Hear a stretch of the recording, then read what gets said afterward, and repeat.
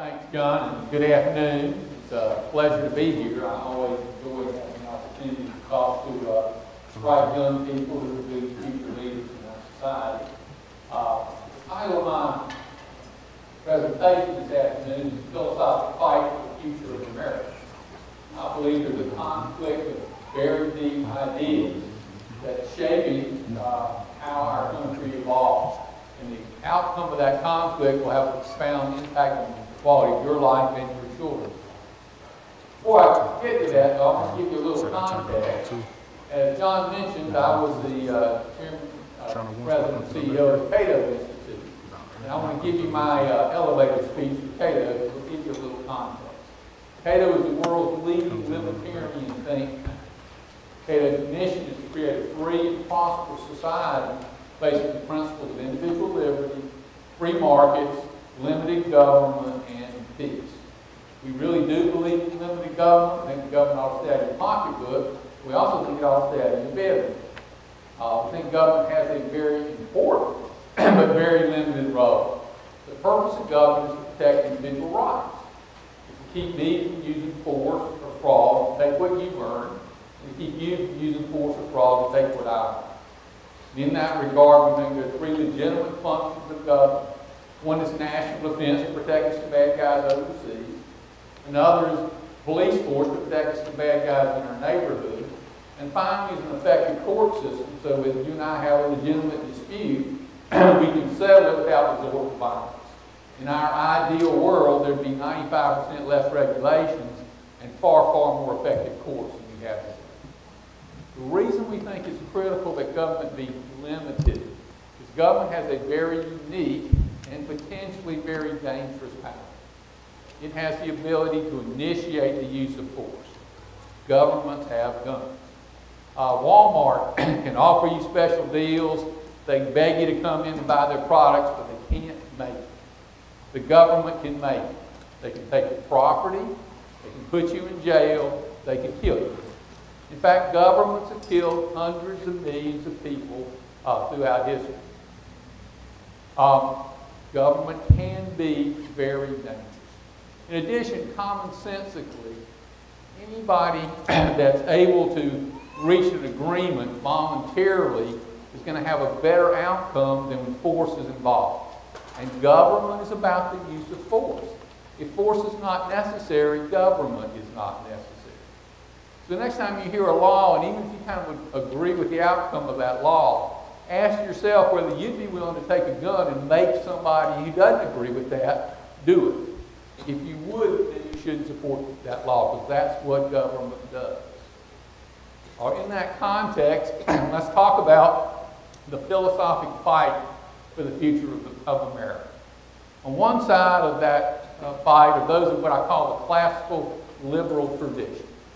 Those of us that believe the Founding Fathers had it right, that life, liberty, and the pursuit of happiness are foundational values for a successful and prosperous society.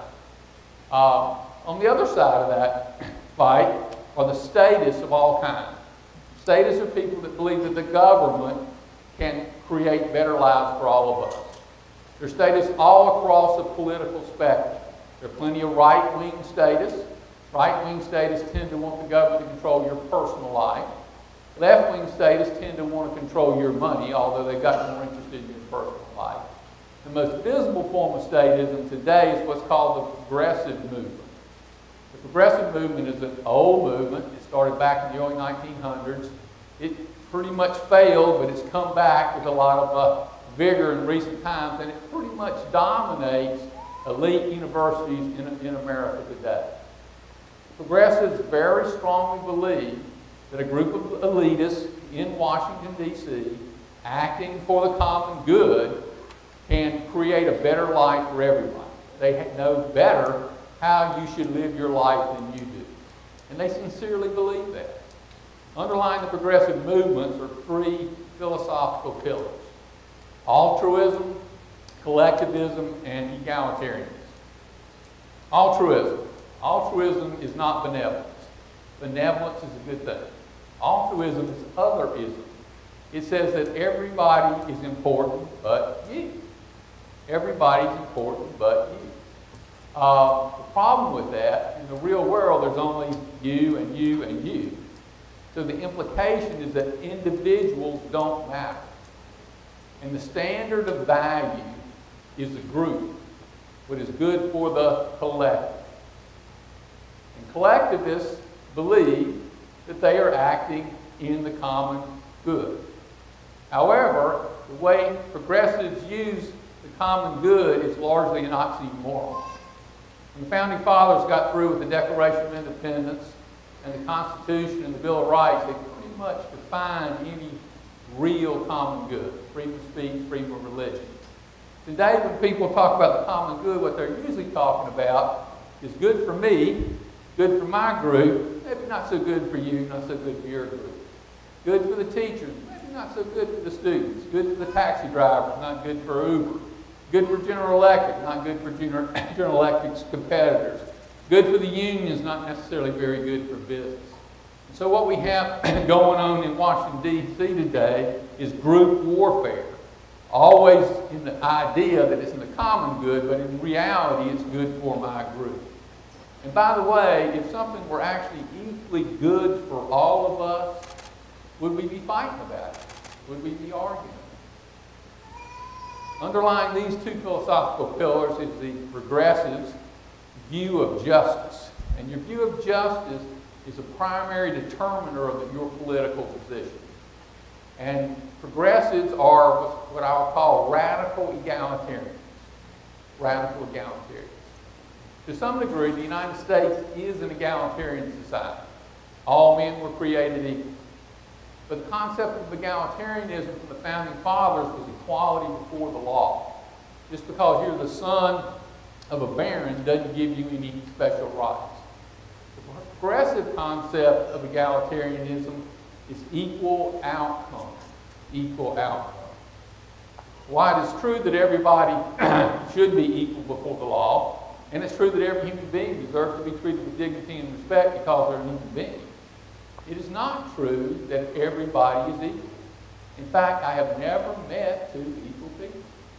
Every person in this room is a unique, special individual. We all have different strengths, different weaknesses, different abilities, different goals, different objectives. That's what makes human life so interesting. We're all unique, special individuals. We're all different. That's the good news. However, we're not equal. At the extreme, Thomas Edison and the Boston Strangler are not equal. The only way to get equal outcome from unequal people is to use force, to take what one person has earned and give it to somebody that hadn't earned it. That can be money or it can be lots of other things. So progressives, statists are in the business of using force to take what one person has earned and give it to somebody else. Let me concretize egalitarianism for you with a story. The story will tell you a little bit about my age and where I went to school. One of my heroes was Michael Jordan. Michael Jordan was not only a great basketball player, I really thought he was a huge inspiration for poor kids. This will surprise you, however, I am not as good a basketball player as Michael Jordan. It's a serious differential in performance.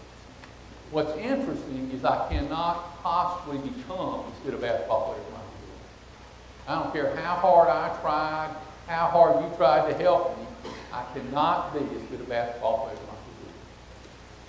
You cannot make the average great. You can make the average better. That may be a very productive, very noble thing to do. But you can't make the average great. However, you can make the great average. And that's what egalitarians are in the business of doing. Because that's the only way to make everybody equal. It's easy to make the great average. It's easy to make Michael Jordan as good a basketball player as me. You just cut his legs off, right? You say, well, we wouldn't do that. I don't know. We've been pretty tough on great people throughout the history of Western civilization. Poisoned Socrates, imprisoned Galileo, burned Joan of Arc. We're more sophisticated now. We do it with balls and chains, very high levels of regulation, very high levels of taxes. But people fail to realize is that great people make a disproportionate contribution to human well-being. Everybody in this room, your children, your grandchildren, have a better life thanks to Thomas Edison. Edison not only invented the light bulb, he invented electrical generation, he invented the research laboratory. Put balls and chains on great people and reduce the quality of life for all of us. Egalitarians like to claim the moral high ground. And whoever wins the moral high ground wins the fight. Because at the end of the day, all arguments ultimately end up being about ethics. And who can argue with everybody being equal? I don't think egalitarians have the moral high ground, however. I think what motivates the egalitarians is the most destructive of all human emotions, and watch it in yourself. It's called envy. It's hatred of the good for being the good. Very destructive emotion. And by the way, egalitarianism is much worse than I just described. Here's a biological fact. Every human attribute, half the people are above average and half the people are below average. It's a mathematical truism. Half the people are above average in intelligence, half are below average. Half are above average in athletic ability, half are below average in athletic ability. The only way to make everybody equal is to go down to the lowest common denominator. I'll concretize that for you. I grew up in a church where the preacher wanted everybody to sing very loud except me. I am a really bad singer. A really bad singer. It would be really sad if everybody had to sing as badly as I sing. A lot of beauty would go out of life. And guess who would lose? I would lose. When I was running Tato, I got to debate progressives over this issue. And of course, they don't exactly like the conclusion of their own arguments. So they would say, well, we really don't mean to go that far. So here's the question, how far do we mean to go? We're not going to cut Michael Jordan's legs off. We're just going to cut off 3 toes, right? And here's the interesting question. Who decides how many toes to cut off of Michael Jordan? That's when the tyrants show up. That's when the power levels show up. Because they somehow know how many toes should be cut off of Michael Jordan for the common good. Well, then they'll say, the progressives will say, well, we don't really mean that. What we really want is equal opportunity. The irony is equal opportunity is another oxymoron. Half the people are above average in intelligence, half below. Half the people are above average in athletic ability, half below. You name it, any set of attributes. What combination is equal? Above average in athletic ability, below average in artistic ability. How does all that add up? How do you make that equal? Something you see when you get my age, you see many brothers and sisters, siblings, that same genetic pool, same family, went to the same schools, same exact experiences, and radically different outcomes. Radically different outcomes. And it's also interesting to even judge which outcomes are better. Somebody makes more money and somebody has a happier life. How do you add all that together? The Founding Fathers really had it right. The proper way to look at equality is equality before the law, where each of us has the right to live our lives on our own terms. So let's talk about the other side of this argument, the classical liberal tradition. Life, liberty, and the pursuit of happiness. Each individual's unconditional moral right to its own life. Each individual's right to the pursuit of their personal happiness. Each individual's right to the product of their labor. If you produce a lot, you get a lot. You put the right to give it away to whoever you want to for whatever reason you want to. And if you think about that moral prerogative, it demands personal responsibility and it rewards self-discipline. It is the foundation for a free and prosperous society. As classical liberals, we're primarily interested in liberty. Liberty. Now, most people pay lip service to liberty. But what many people don't realize is that liberty is not just nice, it is nice. But that liberty is essential for human well-being. Essential in an economic, physical sense, and essential in a spiritual sense. In an economic sense, in order to be productive, in order to be innovative, an individual must be able to think for themselves, pursue their own truth. If somebody makes you act like 2 + 2 is 5, you literally cannot think. You literally cannot think. In addition, all human progress, by definition, is based on innovation. It's based on creativity. Because unless somebody does something better, which is different, there cannot be progress. Innovation and creativity is only possible to an independent thinker. Somebody that thinks like the crowd cannot be innovative, cannot be creative, cannot contribute to human progress. That's why entrepreneurs are so important. I know we've got some budding entrepreneurs in this room. Entrepreneurs take the ideas of scientists and engineers and turn them into reality. Without entrepreneurship, there's literally no human progress. And what characterizes entrepreneurs? They're risk takers.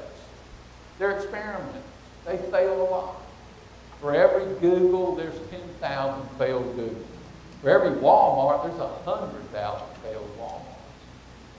Entrepreneurs try, fail, try again, until sometimes they figure it out. And what do they do in terms of their thinking process? They think outside the box. They see things that the rest of us don't see. When I was your age, if somebody had handed me an iPhone and told me in my lifetime this little box would have all the capabilities an iPhone has today, I'd have thought they were crazy. And I said, maybe in 500 years. I don't know how Steve Jobs saw an iPhone, but he did. And that kind of innovation and creativity is based on an individual being able to think for themselves, pursue their own truth. Make a list of all the innovations that came out of the Soviet Union, or North Korea, or Cuba. It's a really short list. Communism and socialism are doomed to failure because they destroy innovation and creativity. Make a list of all the innovations that have come from the government bureaucrats in the United States. It's also a very short list. Entrepreneurs are essential for human progress, and entrepreneurship is only possible when people are free to pursue their truths. About 2 years ago, Cato published a book called Poverty and Progress that looked at human well-being from time immemorial. From the evolution of Homo sapiens about 250,000 years ago to the late 1800s, human life expectancy was basically the same. There was some improvement in the quality of life, but life expectancy was the same. Then something happened in the late 1700s that transformed the quality of life and life expectancy, firstly in Western civilization, and now it's transforming it throughout the rest of the world. There was an invention more important than fire, more important than the wheel. It was the invention of the rule of law, of individual rights, of free markets, of a system we call capitalism.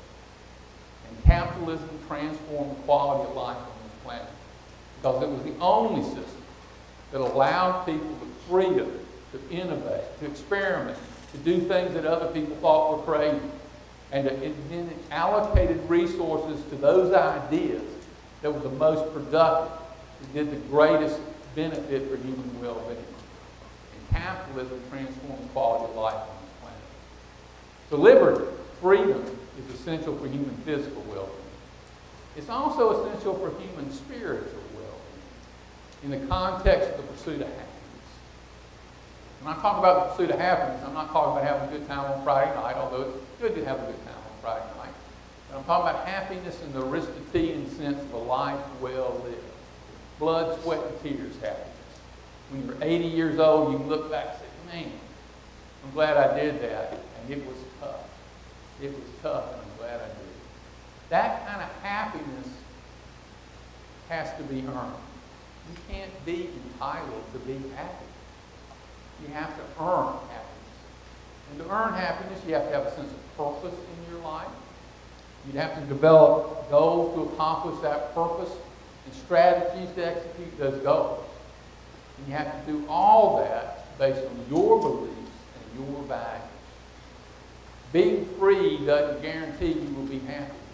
But if you're not free, it guarantees you will not be happy. The freedom, liberty is essential for human physical well-being, but it's also essential for human spiritual well-being. What about the pursuit of happiness? I believe that is a world-changing idea expressed in the Declaration of Independence. Before the Declaration of Independence, before Jefferson, the thinker of the Enlightenment, everybody existed for somebody else's good. Good of the king, good of the state, good of the church. Nobody existed for their own good. What Jefferson said is each one of us has the moral right to pursue our personal happiness. We're not guaranteed success in that pursuit, but we have that right. That is the idea that created the most successful society in history and the most benevolent. When people have a right to their own life, they're naturally nicer to other people. Talk a little more about the pursuit of happiness. That sounds like a good idea, pursuing happiness. But you think about that and say, wow, pursuing my personal happiness. Boy, that's a selfish idea. That's a really selfish idea to go out and pursue my happiness. And selfish is bad, right? I can see Johnny in the sandbox, 3 or 4 years old, playing with his truck, not bothering anybody. Along comes Fred. Fred would like to have Johnny's truck. Johnny doesn't want to give Fred his truck. Discussion, debate, argument ensues. Mom, dad, son's teacher, kindergarten teacher gets involved in the argument. Mom says, hey, Johnny, give that truck to Fred. Don't be selfish. Don't be bad. 2 great moral lessons being taught right there in the sandbox, right? Where did Fred get the right to Johnny's truck? You know where our social welfare system comes from? There it is. And now Fred thinks Johnny ought to provide him with a Chevrolet Tahoe. Why not? And what about Johnny? What about Johnny? And I suspect practically everybody in here is Johnny. You probably wouldn't be here if you weren't Johnny. What lessons did Johnny learn? He learned that for some undefined reason, he had a moral obligation to take care of Fred, even though Fred's lazy, incompetent, not somebody he wants to spend 5 minutes with. That's an interesting burden to assume. Interesting burden to assume. Let's talk about selfish a little more. Let's define it properly. It's acting in one's rational self-interest. Acting in one's rational self-interest.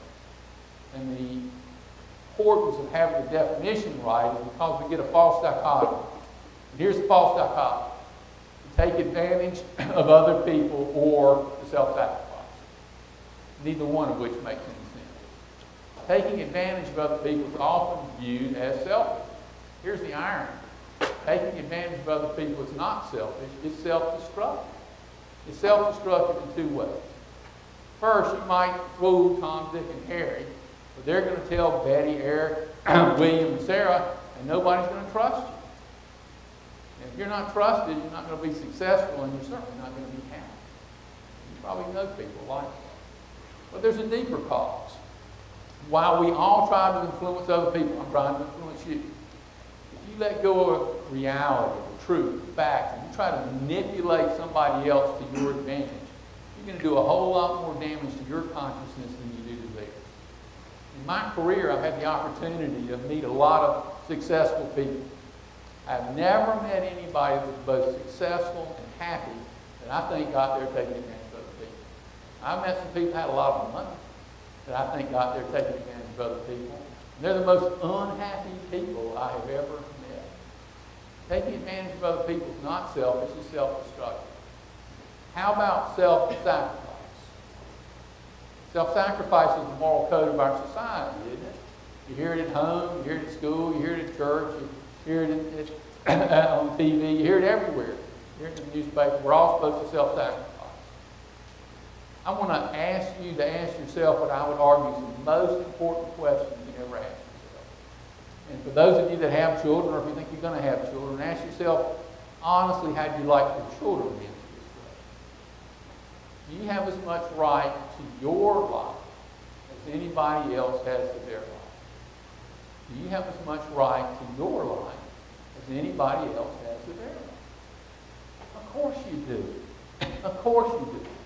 Why would you believe anything different than that? And by the way, if you're not willing to defend your right to your life, you can't defend anybody's right to their life. Because if I don't have a right to my life, and I don't have a right to my life, and I don't have a right to my life, if none of the I's have a right to their life, then nobody has a right to their life. And that's when the tyrants show up.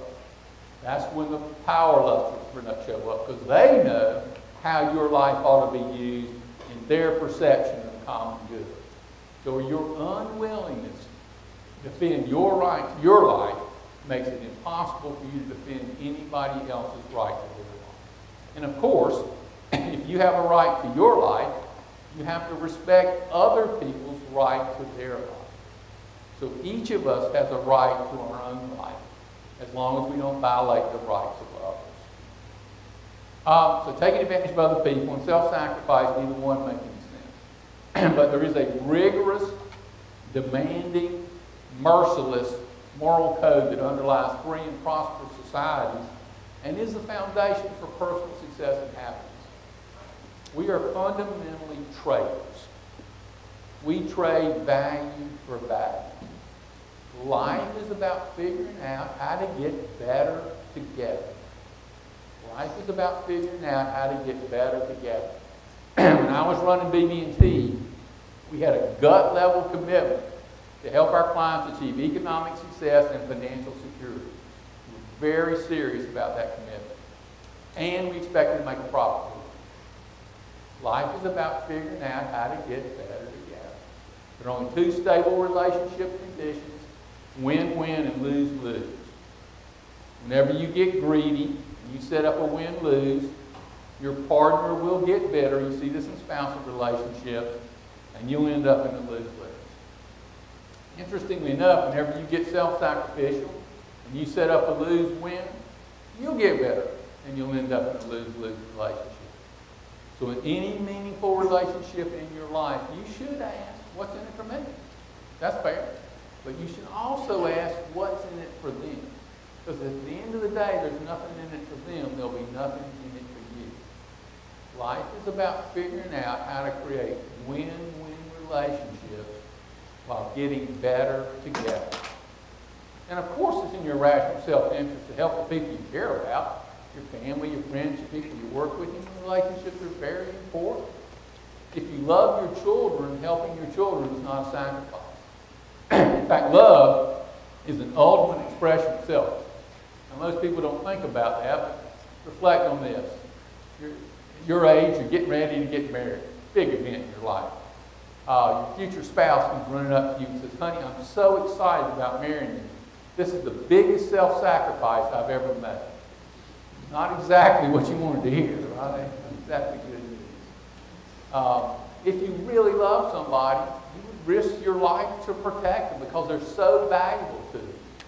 I'd hate to be faced with this choice, but if I have a choice, if I had to die, one of my children would have to die, I'd definitely choose for me to die because I couldn't live with the consequences of making a different choice, having one of my children die quicker than I could have saved them, because I love them. I believe it is my rational self-interest to support the United Way. The United Way is an umbrella charity organization that does a lot of good in the community in which I live. I wouldn't want to live in the kind of community that would exist if there were no United Way, and I wouldn't want my children to live in that kind of community. So I believe it is in my self-interest to support the United Way.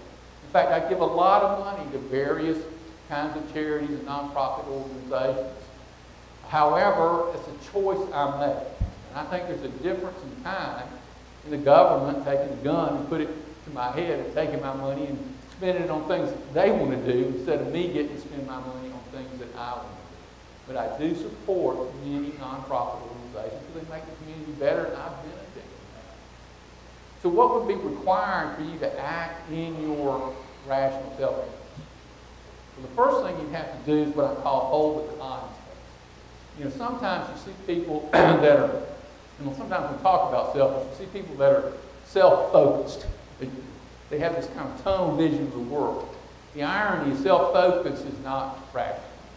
The first question you got to ask is, what kind of world would I like to live in? And what would I enjoy doing, helping to create that world and move towards that world? I would have a sense of purpose, making the world a better place to live, moving the direction I want to move, consistent with what I would enjoy doing. It can be grand, or maybe it's I just want to open up a restaurant that has better food at lower prices. But I'm making the world a better place to live, doing something I want to do. I have a sense of purpose. I take care of my body. I exercise. I eat right. I take care of my mind. I read, study, think. I would work hard to create healthy relationships with other people that share my values. Human relationships are very, very important. And I have a rational value system. What if everybody had a sense of purpose, did the best they could to take care of their body, did the best they could to take care of their mind, worked hard to create healthy relationships with people that share their values, and had a rational value system? What if everybody acted in their rational self-interest? I believe a large percentage of the world's problems will go away. You constantly hear that the problem is that people are selfish. My observation is very few people consistently act in their rational self-interest. Almost everybody does something that's self-destructive. I had a brother-in-law, drank 24 beers a day, got cirrhosis of the liver, drank 24 beers a day, died. People say he was selfish. No, he was self-destructive. Bernie Madoff, the guy that stole hundreds of millions of dollars from his family and friends, he said the best day in his life was when he got caught and went to jail. And I believe that. Can you imagine spending 25 years stealing from your family and friends? That's not selfish, that's self-destructive. In order to have a free and prosperous society, in order for you to have a meaningful life, you must begin by your right to pursue your personal happiness and respecting everybody else's right to pursue their personal happiness. One last thought about happiness. The foundation for happiness in that Aristotelian sense of a life well lived, blood, sweat, and tears happiness. The foundation for that kind of happiness is self-esteem, real self-esteem, not the bromide and cliche stuff that you hear in school a lot, real self-esteem. Self-esteem is actually a complex subject, and I want to share two thoughts with you. First, self-esteem is fundamentally self-confidence in your ability to live and be successful given the facts of reality. So you earn self-esteem by how you live your life. Nobody can give you self-esteem. You cannot give anybody self-esteem. You cannot give your children self-esteem. Live your life with integrity. Live your life consistent with your own values, and you will raise your self-esteem. That's why integrity is so important. Second thought about self-esteem, for everybody in this room and the vast majority of people on this planet, the single biggest driver of your self-esteem is your work. And that is why work is important. You spend a disproportionate amount of time, effort, and energy at work. Work is the biggest driver of self-esteem. And I use work in the broadest context, raising children, very hard, very productive work. But whatever you define your work to be, what makes it important is it drives your self-esteem. Something I said many times to the employees of BB&T. It's real important to BB&T that you do your job well, but it's far, far more important to you. Might fool me about how well you do the job, might fool your boss about how well you do your job, but you'll never fool you. If you don't do your work the best you can possibly do it, give them your level of skill, give them your level of knowledge, you can do the impossible. If you don't do your work the best you can possibly do it, you will lower your self-esteem. And for the students in here, your schoolwork is your work. If you don't do your schoolwork the best you can do it, give them your level of skill, give them your level of knowledge, you will lower your self-esteem, even if you get a good grade. Now here's the good news, the flip's also true. Do your work the best you can do it. Give them your level of skill, give them your level of knowledge, and you will raise your self-esteem, which is more important whether you get a good grade or a promotion or more money, because it's about your character. It's about who you are fundamentally as a human being. There's actually a very significant social implication to that idea of the importance of work. Take a construction worker, a bricklayer. He has a hard, tough, demanding life. My granddad had that kind of hard, tough, demanding life.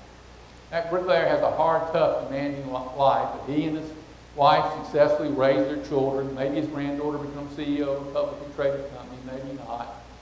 He has a hard, tough life, but he gets something very precious from the world. He gets to be proud of himself. He gets self-esteem. Take that same bricklayer and give him wealth. He may be better off financially, but he loses part of his soul. He loses part of his self-esteem. There's a lot of conversation in Washington, D.C. by both political parties about security. And the unfortunate thing is the conversation has very little to do with economic reality or economic fact. But even if it did, it would be off mission. Americans care about security, but this is not the land of security. People didn't get on a boat and come to Jamestown to be secure. The United States is the land of opportunity. The opportunity to be great, the opportunity to fail and try again, but most importantly, the opportunity of that bricklayer to live life on his own terms, to pursue his personal happiness based on his beliefs and his values, to pursue his personal happiness as a free and independent person. That's why people came to America. That's what made America great. That is a unique and special sense of life that is very precious for us to protect. Thank you very much for listening.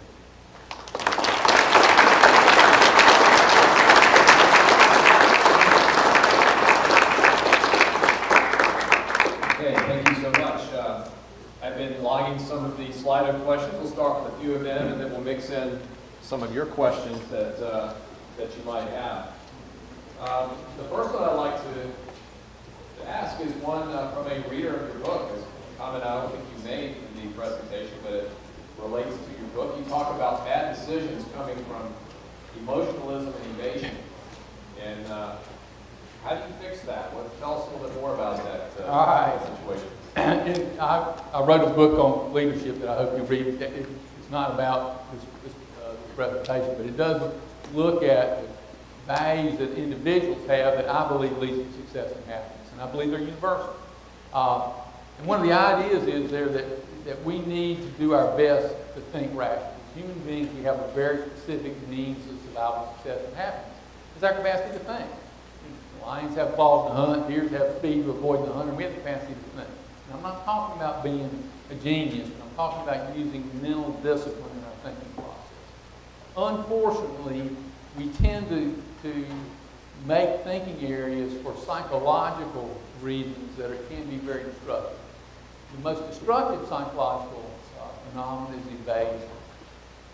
Evasion occurs when you're presented with some piece of information that at some level you know needs to be examined. But you refuse to examine it because it threatens something you want to believe about yourself, you want to believe about the world. So you literally don't hear it. And when you evade, you're attacking reality. I started as a small business lender at BB&T. And the number one reason that small businesses fail is the leader evades. Things are going along fine, then something happens in the economy, something happens at home. He doesn't want to hear about it and runs the business right in the ground. Big companies, Citigroup, the largest financial institution in the world, got in trouble in the financial crisis with subprime lending. They had a bunch of geniuses that did see it coming, but they evaded because they were going to make less money in the short term, and the company was going to make less money in the short term, and they ran Citigroup right into the ground. Unfortunately, everybody evades. Your parents, your friends, if you're married, your spouse will probably be telling you about some of your evasions. Next time you hear something that you've heard before, have the courage to face it. Being detached from reality is an unhealthy place to be. And the second thing is that emotions are very important. As human beings, emotions are part of our nature. But if people get confused and that they think emotions are mystical or magical, they're not. They're things we learn largely as children. We develop automatic reactions to people or foods or different kind of things. And we embed those in our subconscious. Probably everybody here's got some pretty good emotions, or you wouldn't be here, but you probably got some self-destructive emotions. I've never met anybody that didn't have some self-destructive emotions. If you let your emotions drive your life, you will get in trouble. Which is not to say that you shouldn't have powerful emotions. What you really want to do is line up your emotions so that they support your mental processes, so that when you make a good decision, your emotions energize you, and your emotions help you not make good decisions, not make bad decisions. And there's a process to do that. It's hard. In our case, we bought a company called Bar Associates and help people go through introspection to look at your fundamental psychological beliefs that you develop largely as a child. Any significant emotional event, probably from the time you're 2 years old, you keep in your subconscious. You can actually bring it back to consciousness. There's a process for doing that, and you can look at it objectively as an adult. And a lot of times what you'll find is that is a crazy belief that you hold that's impacting how you think. I'll personalize that. When I was growing up, my mother had a tendency, and I would make all A's and a B and talk about the B. And I never combed my hair right, I never wore the right clothes. It was kind of like, I was 100% error rate. And I've developed a deep belief that I was not good enough. And that because I wasn't good enough, I couldn't get love. And the only way I could get love was to become good enough, which created a lot of energy and passion, not bad. But on the other hand, it takes a lot of fun out of life if you don't do your good enough, right? And you keep trying to prove you're good enough, but you can never be good enough. And I suspect that some of you got this same disease that I call it. When I brought those experiences, literally those experiences to consciousness, I realized that that was a crazy belief. And that it wasn't my mother's idea. She was trying to help me. But I was interpreting it in a way that was crazy. And what that can do is it can make you a babe because you want to be good enough so you can't always hear stuff. And it can also make you overly critical of other people.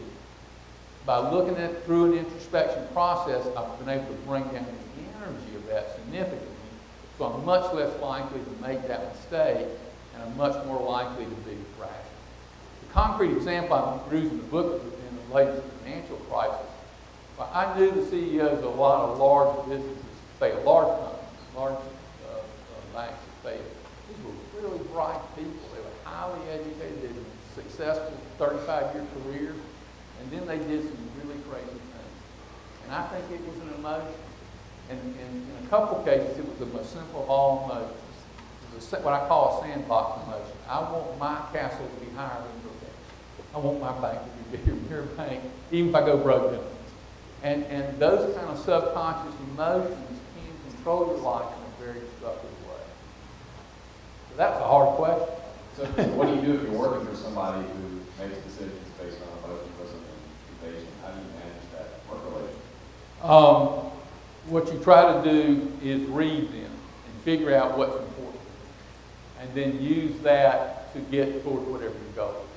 For example, you might have somebody that's overly assertive, and what you want to do in that case is take an idea that's not dangerous and help and let them see it as more assertive than it really is. If you got somebody that's overly conservative, that's scared of risk, you might want to downplay the risk in a rational fashion so that you bring their energy around that to be, so they're effectively becoming more objective. And you can kind of keep talking to them about how you have an emotions, have a rational reaction. How do we, let's go back and look at this objectively. Let's bring down the emotions. Okay, we have Philip in the back. We're going to open the floor for questions, and we'll bring the mic to you. So, first question from the audience. About anything. Got to be a break solo out there. There's a break solo.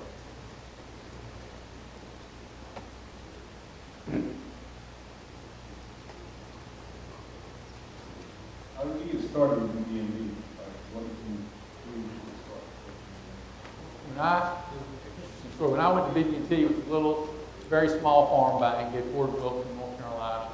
I graduated from college, but and I really didn't expect to stay with them. Like I had my idea was to go to law school someday, but I got into banking and I liked it a lot better than I thought I would like being an attorney. And I started out, in those days, we didn't have a training program, so I was a teller. I worked in bookkeeping, and I went into small business lending after doing all this kind of thing. I did have a intense self-development program, and I'll recommend to you. You know, when you get through college, you're really ready to start learning. That sounds crazy. You really haven't got to learn. And what I did is I studied a lot on banking. I read a lot of books on banking. I read a lot of books on economics. I read a lot of books on accounting. I know there's a lot of people who enjoy reading accounting books. Anyway, I could have gotten a master's degree in accounting because accounting is a language of business, and it's certainly the language of banking. And then I did a lot of psychological work. I had the ability to do things in mathematics really well. I have a very mathematical and analytical mind. But I really wasn't good at getting along with people. And I had to learn, I think I've learned, how to get along with people a lot better. That was not an easy process for me. And I got a wake-up call. It's kind of a simple experience. I was, early on in my career, I had a very young lady that was my secretary, great lady. She ended up working for me for 30 years. But anyway, I was just cranking out a bunch of stuff for her to do. And one day I threw something down on her desk and said, I'm not going to do that. I just don't have time. And I thought, you know, interesting thing. If she can't do that, I can't get my job done. So how do I help her do better that makes her happier, that'll make me more successful? And it's something that seems obvious, but a lot of times we get lost in that. We don't think about how the people that are helping us need help and how they can make us a lot more successful. So that kind of, I studied a lot of self-awareness, and then I studied philosophy. That's where I came from today. Because I wasn't searching for answers for work. I wanted principles to lead my own life. And out of that study, BB&T developed a value system, a set of 10 core values that were the foundation for our organization's success. We went through the financial crisis without a single quarterly loss. We were really the only major financial institution in the U.S. to do that. And our employees would universally agree, it's not because we have some strategic genius, it was because of the ethics, the values that we ran our corporation by, and how we treated our clients, and how we didn't do things that we knew were bad for our clients to make a short-term buck. Because in the long term, treating your clients well is good business. And so it wasn't some strategic genius, it was a set of ethical values that came out of a study of philosophy that was more important to our success than all the mathematics and all the other stuff. People don't get in trouble on esoteric stuff, in my view. They get in trouble on basics, on things like dishonesty, on things like not acting with integrity. Those are the kind of things that get people in trouble. Stuff that they say you learn in kindergarten, but you really don't, because they're pretty deep issues. And a lot of times you get front-minded cliches about what that means. And one of them is that you don't, in a certain sense, that you should be sacrificed. I don't believe people should sacrifice. There are a lot of trade-offs in life. But if you sacrifice, then you're going to be bitter about it. I had plenty of times when people came to me and we offered them a promotion, but they had to move and said, well, I'll take the promotion, but it's a huge sacrifice. And I would say, don't take the promotion. Because you're going to be bitter afterwards if it's really a sacrifice. And there are trade-offs in life. Now, if you're going to make a decision, if you really think this promotion is worth the price, take it. If not, don't. But I don't want you to sacrifice, because sacrifice leads to anger and dysfunctionality. Let me ask a Slido question, one that just came in. If we have limited government, how do we solve global problems like climate change and so forth? How does that work with a limited government? Well, in my view, a lot of our problems are caused by government. A lot of the dysfunctionality we have in the world is because government. right? They abuse their own people and threaten to abuse these others. So we spend a huge percentage of our gross national product on national defense, rightly or wrongly. Other people do too, because we've been an aggressor in many kind of cases. So I see government as being the source of many of these problems. Could all problems be solved without government? No, we need rule of law. We do need some tax defense. We do need some police. And we need a court system that has to be run by the government so we can settle disputes. But things like climate change. This is an interesting. First, what are the facts of climate change? They said that science is settled. That's the most absurd thing of it. Science is never settled, right? That's total misunderstanding of science. The second thing about it is what we know and what we don't know. We do know the Earth is warming. We know that's been really good. We had an ice age 10,000 years ago. It's been a good thing the Earth is warming. We suspect that man is playing some role. We have no idea how much important man's role is, and we certainly don't know that it's enough to make a big significant difference. We do know that the economic costs of dealing with things like global warming, compared to human well-being, we'd be a lot better off helping people in Africa get clean drinking water and clean toilets. I mean, it ain't even close. The cost of, we're killing children in Africa because we won't let them build coal-fired electrical plants. It's a form of murder in the name, that's government acting. And so, maybe there's an issue at the point where this gets to be dangerous. Who knows how fast the technology may evolve anyway? The biggest improvement in carbon emissions happens totally independent and in actually opposition to government. That's finding natural gas. Natural gas is so much less environmentally destructive than coal that natural gas is radically improved. The United States, by the way, you talk about all these accords in Europe where they're going to have lower emissions. Guess who's done the best job? The United States with no accord. Why? Because we fracked. We found natural gas, which is all about that. I believe markets solve these problems radically. Now, here's what I think in terms of environmental. And I think we'd have better environmental impact. If you really hurt my environment and threaten my life, I should be able to sue you and you should have to pay. And if you're an electrical utility, you could be put out of business. Guess what the EPA does? The EPA has grandfathered a number of old coal-fired plants. They have no motivation. In fact, they literally can't upgrade the plants because they lose their grandfather. That's how regulation works.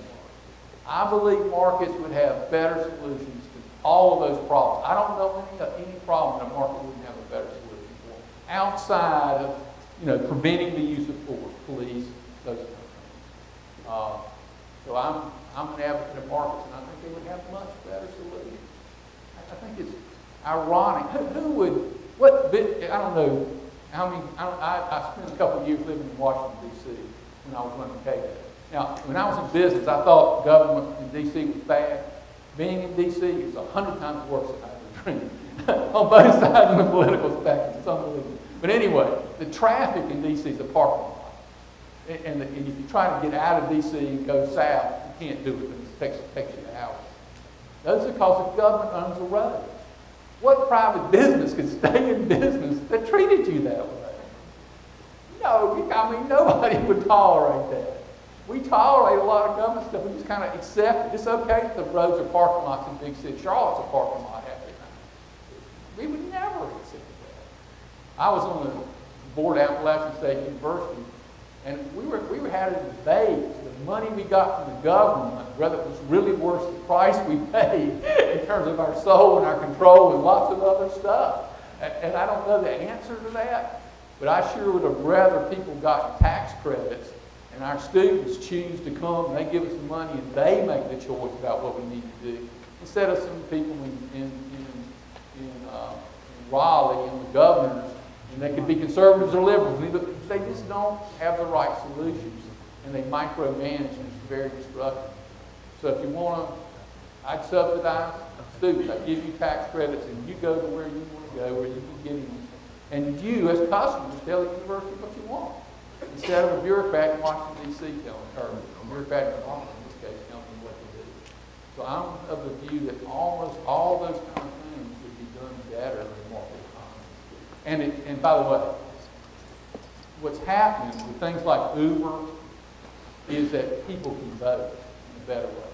Taxis are regulated like crazy, and the regulations are supposed to protect you. Now, if you've ever been in New York or Washington, D.C., and you're protected by the regulation in a taxi, you got to wonder what they're protecting. In Washington, the taxis are falling apart, and in New York, you can't get one.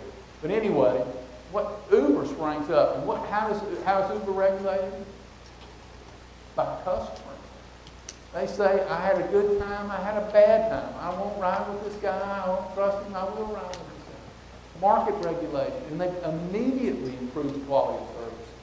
I think it was funny, they were trying to, the taxi people wanted to increase the regulations in Washington, D.C., and all the staff of the left-wing congressmen were opposed to it because they used Uber instead of taxis. They want to regulate everything else. It's just, the markets have better solutions, and now with technology, you can vote. You can vote in a very effective way that vote through your money.